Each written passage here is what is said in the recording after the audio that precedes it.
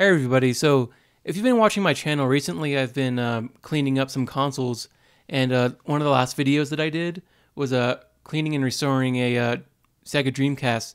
And one thing that's cool about the Dreamcast is that you can actually burn video games for it, and it's actually relatively easy. So I'm going to show you how to do this with ImgBurn.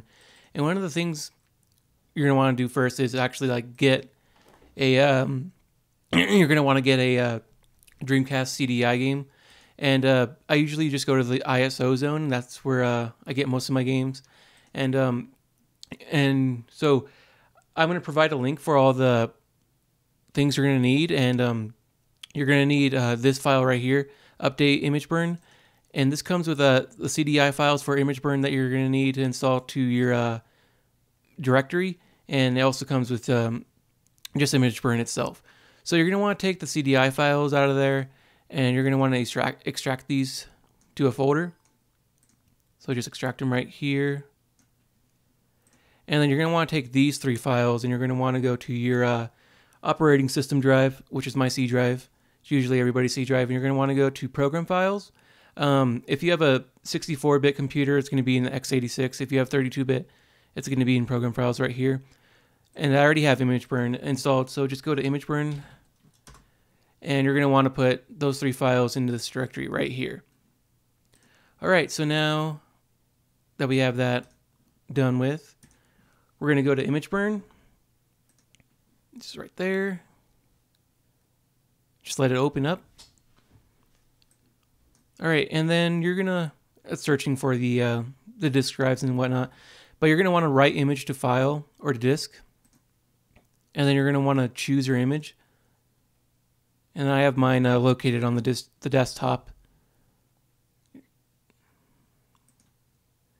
So I have it in Dreamcast. And we're going to be burning Shenmue. Alright, so just pick that. And then you're going to want to burn at the lowest file, or the lowest burn speed right here. But I usually do it mine at 16x.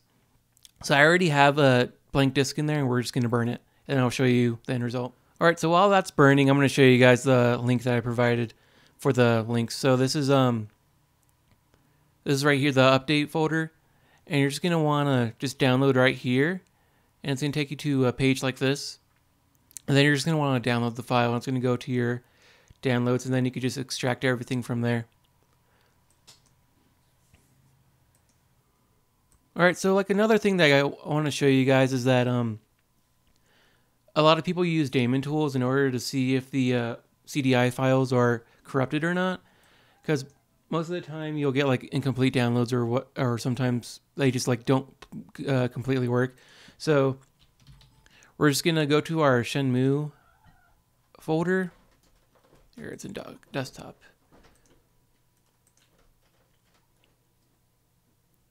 Here, let me stop. All right, so we're in our Shenmue folder, and then I'm just going to check and see if disk 2 actually works, and we'll just see. So click open, and it's mounting the image, and then if it works, it should automatically play something like this. So yeah, it plays something, and that means it actually works. Alright, so it finished burning, and just one thing I wanted to let you guys know is that Dreamcast only reads CDs, so you're going to have to use a standard CDR 700 megabyte one, and most of the Dreamcast games actually will fit on there, unless otherwise stated. They'll be like split into like multiple discs, like Shenmue is right here. But yeah, so now that we have that done, we're going to pop over to the Dreamcast and see if it actually works. Alright, so I got Shenmue in the Dreamcast, and now let's close it up and turn it on. Now let's see if it works.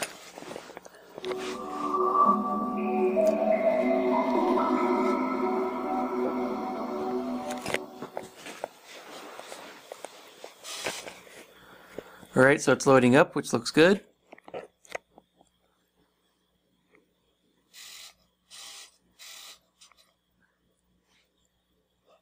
Disk is loading.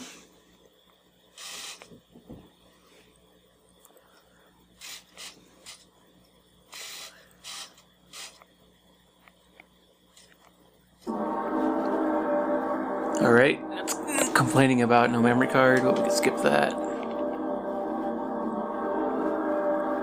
Alright, and there's Shenmue.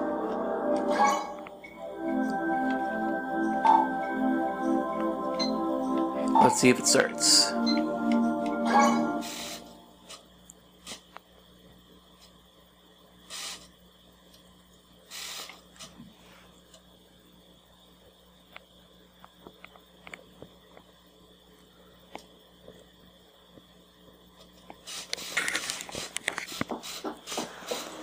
Alright, and everything looks good.